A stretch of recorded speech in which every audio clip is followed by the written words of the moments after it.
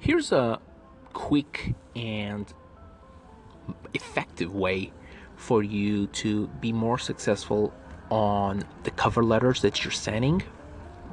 Be sure to add your phone number next to the signature at the bottom of your cover letter, because remember, the goal of the cover letter is not only to get people's attention, but it's also about making it in such a way that it's irresistible for them to not call you. So the best scenario would be for them to call you immediately upon reading your cover letter.